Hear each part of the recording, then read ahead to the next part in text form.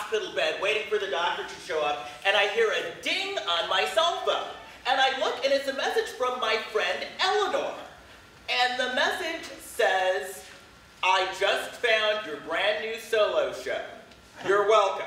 And under it was a link. So I clicked the link, and there was an article. The first black drag queen was a former slave. William Dorsey Swann was born in the year 1858, and his friends called him the Queen.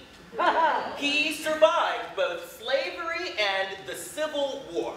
In 1896, he was sentenced to 10 months in jail under suspicion of keeping a disorderly house, which is another name for running a brothel. Okay, I like this guy already.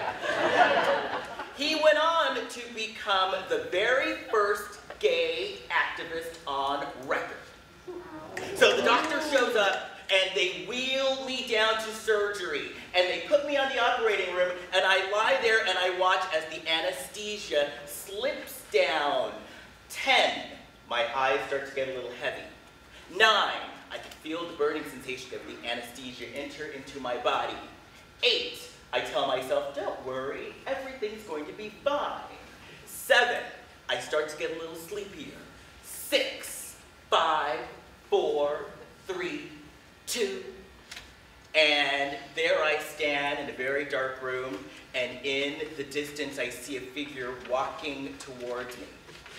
And they get closer and closer, and I tell myself, don't worry, Les, this is a drug-induced dream, everything's just fine.